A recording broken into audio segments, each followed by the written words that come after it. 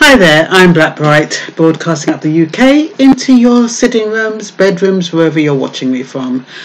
Welcome to my channel, and if you like what I talk about, please subscribe, share, and whatever you need to do. Today's video, you live and learn every single day. I did not know that if you are married or in a civil partnership and your husband died or your spouse or your partner died, and they were under state pension age, they get bereavement support of up to, you can get £2,500 plus a monthly amount of £100. If they get child benefit, they can get £3,500, a lump sum, plus £350 a month. Now, they need to have paid national insurance for 25 weeks, at least, and they need to have died because of work related, apparently. But even then, I guess to be honest, I didn't realise it was just work related. It can't just be work related. I was thinking, you know what I was thinking? I was thinking about all these women who have lost their husbands or spouses through stabbings or murders or any, other kind of ways you lose your spouse. And I was just wondering if they were eligible. But then on the Gov website, it did say that, what did it say? Need to have paid a national insurance contribution for at least 25 weeks, died because of an accident at work or a disease caused by work. That does seem a bit specific. And if that is the only way you get bereavement support, I don't understand why the Mirror is broadcasting over the headlines how DWP is discriminating against people who live together. Apparently the headlines are that DWP, only married couples get bereavement support. DWP discriminates against cohabitees. And apparently 1,000 of grieving families are left without bereavement benefits.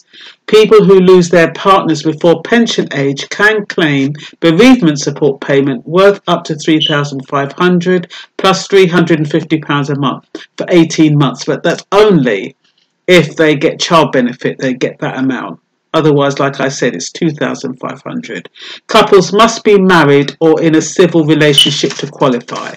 Apparently, there's 2,200 cohabiting couples with children who do not qualify.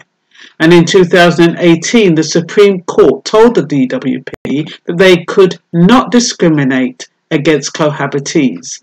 But the DWP are still struggling to recognise couples who live together as being in an authentic relationship and qualify for the bereavement support. Are they old-fashioned? Are they traditional? What's going on there? So many people are living together these days.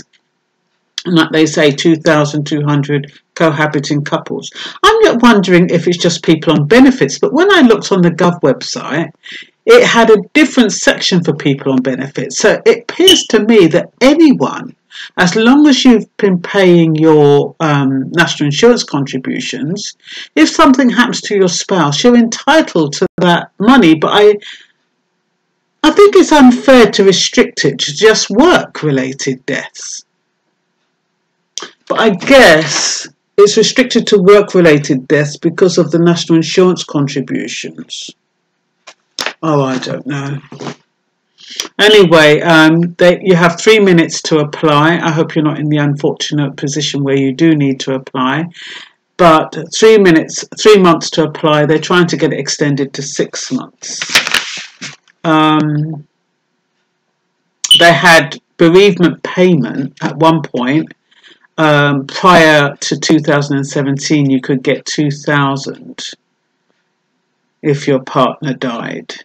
But after the 6th of April 2017, bereavement support payment came in. And that became available if your spouse or civil partner died on or after the 6th of April 2017. And then they've got these other stipulations. So I've got a funny feeling maybe the bereavement payment prior to 2017, because a lot of this is going on, a lot of things were happening around 2016, 2017. A lot of legislation was changing. There is a bereavement allowance and also a widow's pension if the spouse has children. But I just thought it was interesting that, you know, they fork out if your spouse dies. I mean, even if it's work-related, that's still good. Because, you know, you're struggling at that time and you've got funeral expenses. And I think that's quite good. Anyway, like I said, you live and learn. And if you didn't know about it, you do now. Bye-bye.